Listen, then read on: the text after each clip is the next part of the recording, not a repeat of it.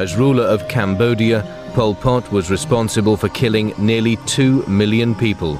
That's a quarter of the country's population. In his 4-year reign, Pol Pot tortured and starved the Cambodians to death. Men, women, children and babies. He turned Cambodia into a killing field. When I first spoke with Pol Pot, he refused to take responsibility for an absolutely cataclysmic, catastrophic destruction of innocent people. No one had a clue at how many people had been slaughtered and how many people had died. No one.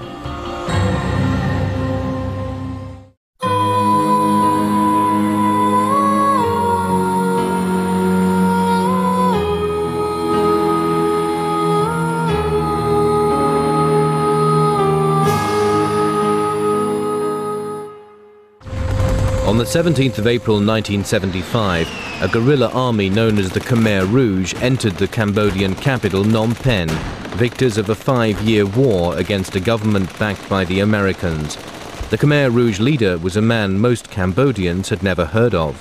When it was announced that Pol Pot, a rubber plantation worker, was the new prime minister, no one had ever heard that name. It wasn't until late 1978 when his picture began to appear in communal dining halls that his own brothers and sisters realized that it was their brother who was in charge of this government.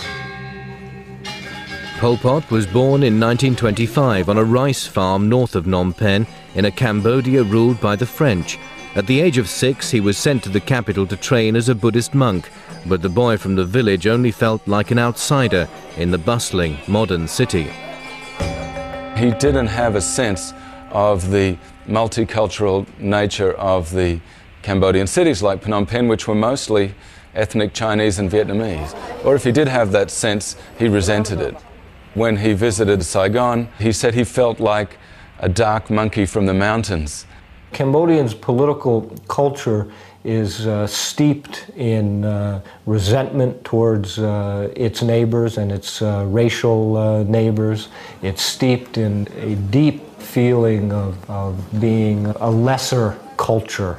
Pol Pot in many ways was a reflection of all of these things. In 1949, Pol Pot went to Paris as a student. There, his innate racism would find expression in extreme communism.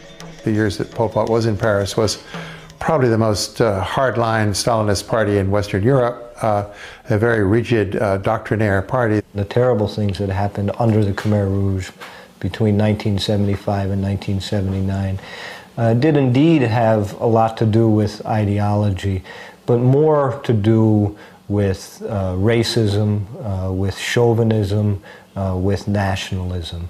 Those were the driving forces and the driving ideologies behind what many call genocide. Pol Pot returned to a newly independent Cambodia in 1953 and joined the underground Communist Party. Outlawed by King Sihanouk's government, Pol Pot and his comrades fled to the countryside to wage a vicious guerrilla war. Even then, Pol Pot had his sights on ultimate power. Pol Pot was more likely than not responsible for the execution of his predecessor as leader of the Communist Party in 1962. He was a man who was able to hold on to power while eliminating any and all opposition. Pol Pot's ruthless march to power was boosted in 1970 when the Vietnam War spilled over into Cambodia.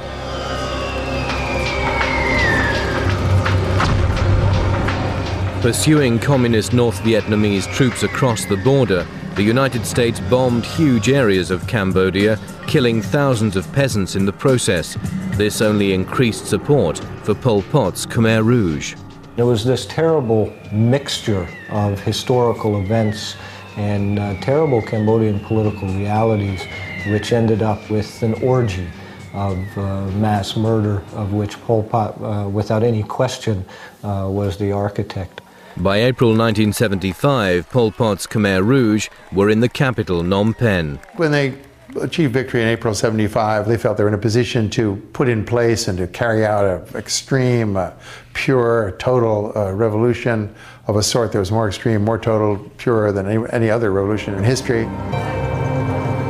When Pol Pot and his army arrived in Phnom Penh, they immediately evacuated the entire population into the countryside.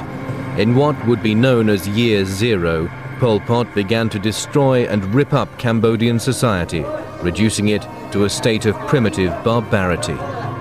It was very frantic, it was very chaotic, very scary. They just screamed and screamed into the bullhorn that said we had to leave. 2 million Cambodians living in Phnom Penh were evacuated in 72 hours.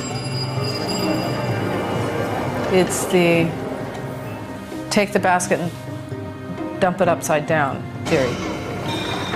You broke up every organization that anybody ever had. They were cut from their family, they were cut from their friends, they were cut from their professions, everything. Believing the city people to be contaminated by their past lives, Pol Pot would rewrite their histories. Money was banned, the Buddhist religion outlawed, and the country's name changed to Kampuchea. Then he dispersed the city people to peasant villages throughout Cambodia, where they would grow rice and build dams for the revolution. Here, in this idealized peasant state, he would purify them through hard labor and brutality.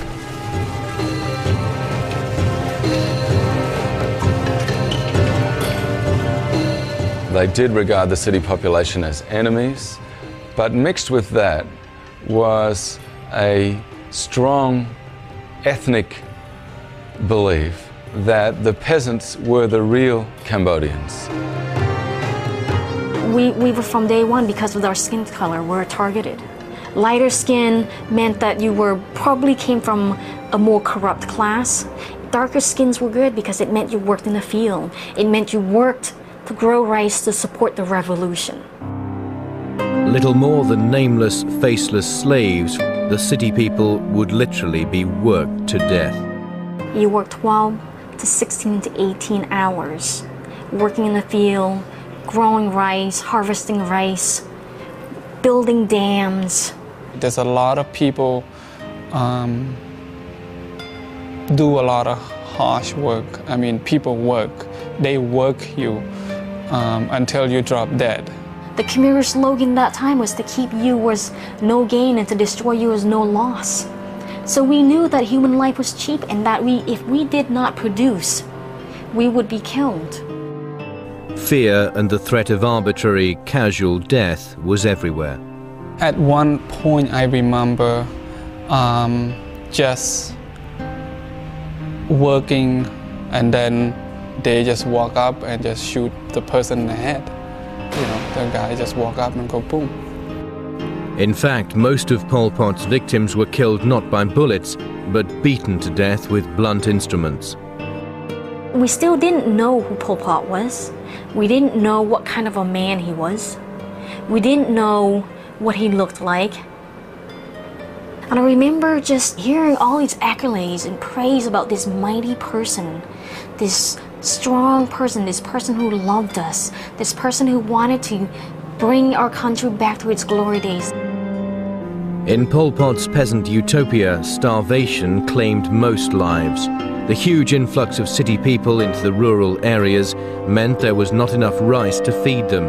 Even the peasants themselves began to starve. And indeed, rice was withdrawn and exported by the party centre while these people were dying in massive numbers of starvation.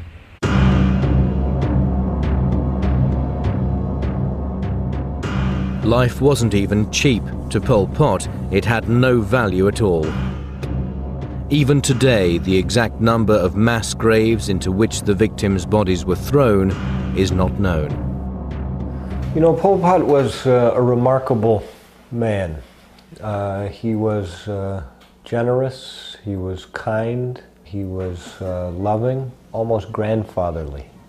He had all of the characteristics of a great leader. There are a lot of Cambodians who don't believe that what happened under Pol Pot in fact was his doing, because he was too good a man. Pol Pot believed that what he did for the good of his country. Few Westerners ever got to meet Pol Pot whilst he was in power. One who did was American journalist Elizabeth Becker, who interviewed him in 1978. What struck me first was that he was much more handsome and a charming smile. There was some charm to the man. And we were told to sit down, put the cameras away, and we were to sit there and listen to Pol Pot. And when the time was up, the time was up, and he said goodbye. With her was another journalist, Dick Dudman, and British academic Malcolm Caldwell.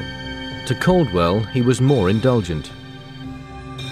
He told Malcolm Caldwell how wonderful the communist experiment was in Cambodia. Two totally different interviews.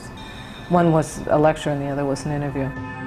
Later that night, back at their hotel, an unremarkable meeting with Pol Pot was about to turn into an unforgettable nightmare. A few hours later, I woke up because I could smell cordite, the smell of a gun being fired. And then I heard shots on the second floor. Lots of shots. I didn't count them, but lots and lots of shots. And so I went upstairs, and Malcolm's body was on the floor, and white with death. The gunman walked in and murdered Malcolm. Why Malcolm? The friend, the one friend of the regime, and not us. Some documents suggest that it would have been me. Another one suggested that it was Caldwell. Why? It doesn't make any sense, but nothing makes sense there. Needless to say, after all that, I couldn't imagine how Cambodians lived through almost 4 years of that. I mean, what I went through in 2 weeks, they lived through 4 years and saw their whole lives, their whole country, everything destroyed.